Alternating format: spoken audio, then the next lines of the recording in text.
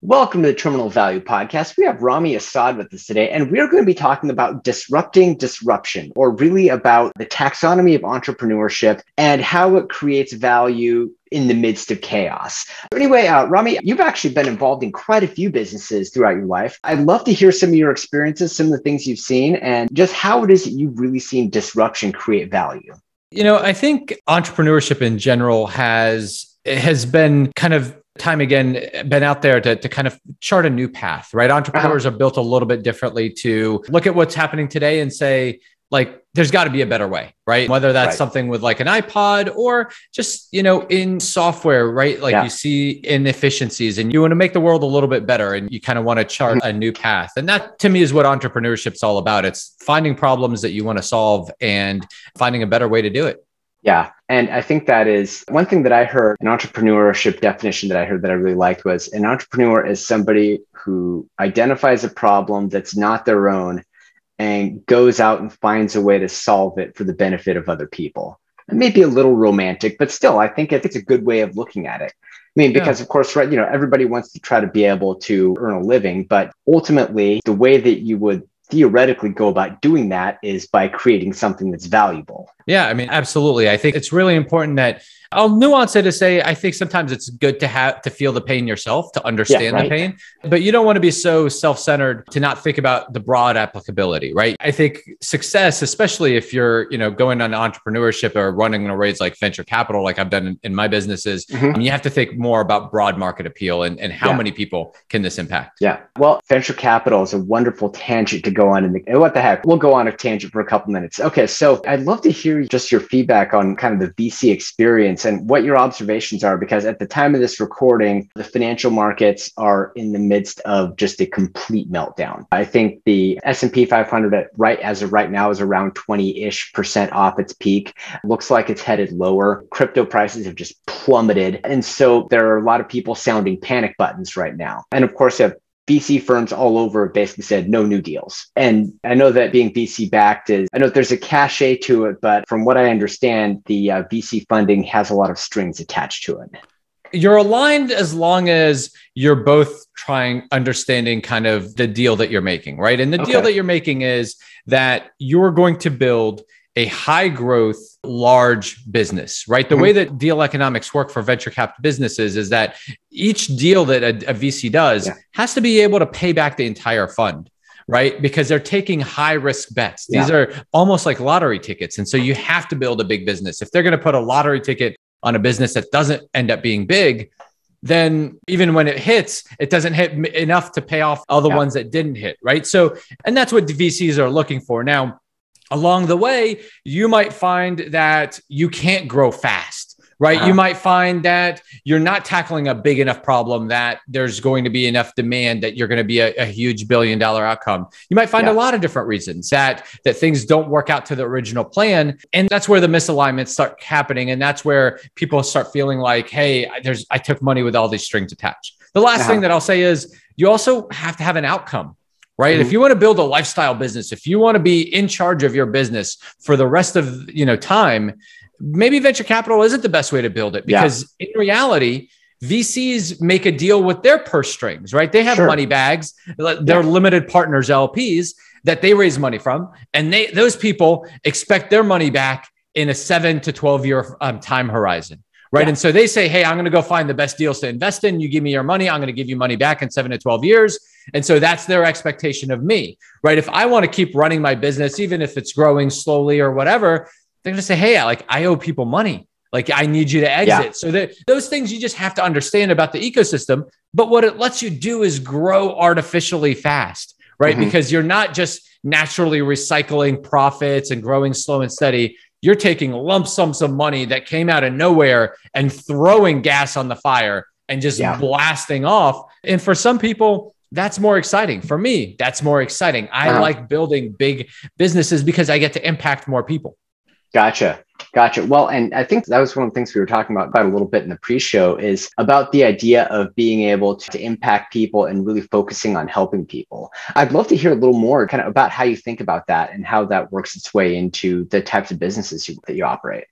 Yeah. So historically, my background's been in infrastructure and security. And so the first couple of businesses that I built were really around that because that was my core expertise. I knew the industry, I knew the problem sets that existed out there, and I had a customer base to listen to. This latest company that I'm running now called Finmark that we started 2 years ago really came from my own experience of running businesses and not having a sense of the financials and not getting a good sense of where our numbers were. And I realized that spreadsheets are not a good way to model your business, to keep track of your finances, that there's got to be a better way. And I talked to other peers, other company founders, and I realized that this was kind of a pretty broad problem overall. So it doesn't have to be something that you have a deep subject matter expertise in, right? So I don't have a lot of background in finance, but I could bring financial experts onto the team to help me build it out. You just have to have the natural curiosity to say, what is this problem? How does this problem work? How many people does it impact?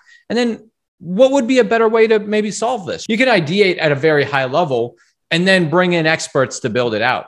Steve Jobs, isn't a hardware designer, but he had the vision to say, hey, I'm going to, this is what I want. This is the vision of what I'm hoping to get. And let me bring some people that can execute on that. That's excellent. Well, and I think one of the things that really resonated to me with what you were saying is that, especially as you're going into a business, is if you're going to go down the route of seeking funding, to really understand what that means. And, as you said, your VCs, they have stakeholders. Those stakeholders expect a payback with a very considerable rate of return because they're taking so much risk. You go, okay, well, so I think what that also means is that, if you're looking to create a lifestyle business, that going out and getting funding might not be the best model for it. That's probably a much better fit for a bootstrap self-finance type of situation.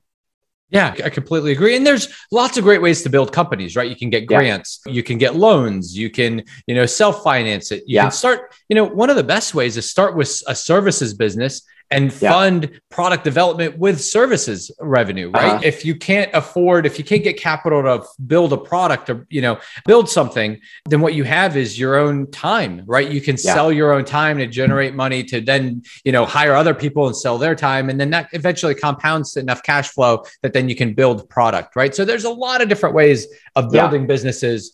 Venture capital is a shortcut to jump-starting building product. It can either really pay off big, but also on the downside, if you don't reach terminal velocity, you crash and burn, right? And so the outcomes are almost more binary than if you build a business a little bit slower from scratch, slow and steady, then you have value that you're compounding over time and you don't have to worry about going to zero.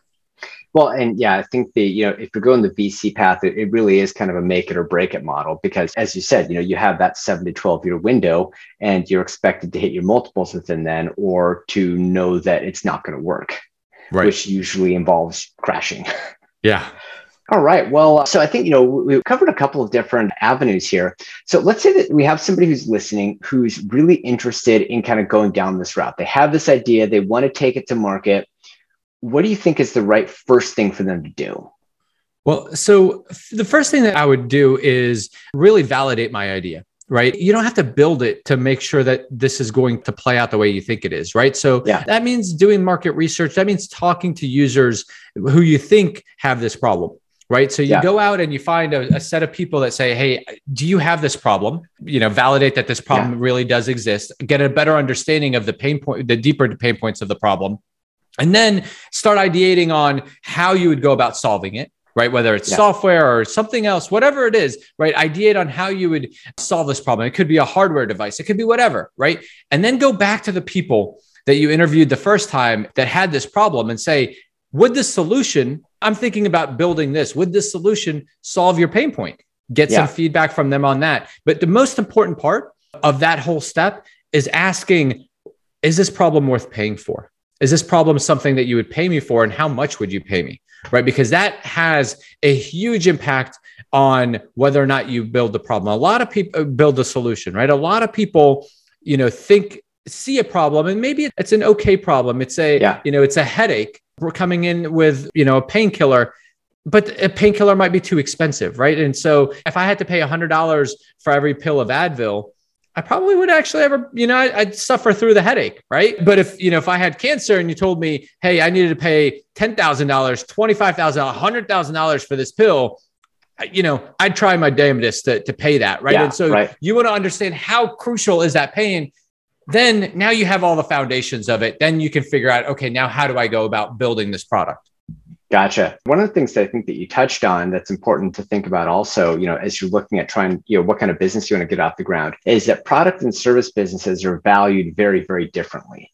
Which is, because service businesses tend to be valued at single digit multiple, say, I think around 5 times, I'll just use EBIT, but essentially your net cash flows. I would say probably somewhere between say 3 and 10 times net cash flows. Whereas your product businesses, depending on the type of product, because, if it's a physical product business, your multiple will be a little higher.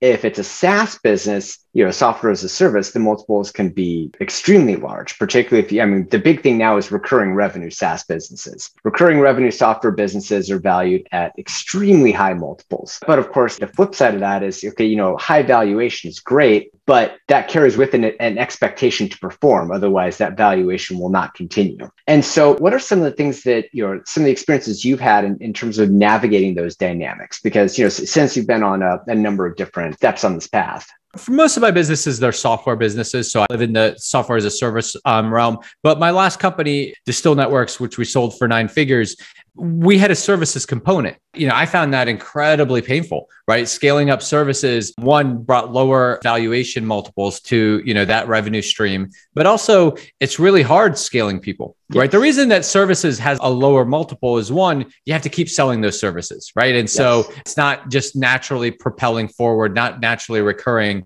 versus software, especially software as a service that's, recurring revenue. People are just signed up, right? It's like your Netflix service, right? Like it's on autopilot until, you sign up. Whereas services, you have to keep selling it. You have to keep selling it. And there's a cost to keep selling it, right? You have to pay somebody to keep selling it versus it being on autopilot. But 2, software has higher margins, which means more free cash flow, which means that you can reinvest more into growth. So I get why there's the differences in multiples. And my experience was I had a really hard time scaling services. In this one, we had an option of including a services component, and I avoided it like the plague. I want to just build software from now on, but that's my personal preference. I like software. It's cleaner. It makes more sense in my head. Gotcha. Well, yeah. Well, and because at least in my experience, I think the tricky part with services, of course, is that services almost always involve people, which are hiring, developing, and then retaining people is actually kind of tricky. As I'm fond of saying, particularly because, in the event that you do get a genuine A player, you really have to understand that they're only going to be with you for a certain amount of time, because true A players are going to leave and go do their own thing at some point. And so that's one of the things, at least in my view or my experience, that makes services really, really hard, is because maintaining just top-notch and A-level team is very hard to do. Yeah. No, that's very true. I guess I never thought about it in the terms of the caliber of people. I actually always think about every employee, because I guess I strive to always hire A players. Gotcha. I always think about every employee to say, I want you to give me a tour of duty. I want you to give me 2 to 5 years, 2 to 4 years of service. And then I want to level you up. That doesn't necessarily mean you have to go into management or you have to, but you need to constantly be learning. I don't want people that are stagnant. But the problem is, unless you're growing incredibly quickly, right? Yeah. You may not be able to give the person that next position that level up, right? If you're leveling up as a company, then yes, you can carry everybody up with you. But at some point, you're going to have too many people that want to level up that you can't give that next level to. And you have to just assume that there's going to be attrition. And I'm okay with it. I try to help my employees find new roles. As long as it's a step up for them, it makes me happy.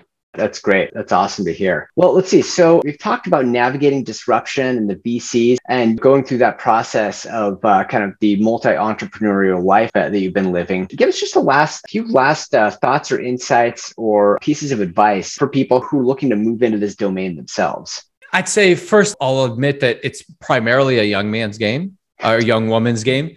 Without having done this before in my 20s, I would have had such a harder time the first time around. A lot of people glamorize entrepreneurship. They look at it, it's glamorized on TV. There's a lot of shows. There's a lot of things. On a risk-adjusted basis, it's actually not a good endeavor, right? I'll be honest. You are better off going to work for Google, Facebook or any other company that are paying a lot of high-paying jobs. Now, if you don't have that opportunity, you didn't come out of Stanford or whatever, then maybe then it becomes lower risk for you to do this. But it's hard work. It takes a lot of grit because you're going to make a lot of mistakes. I joke, I plowed the road with my face the first time around doing it.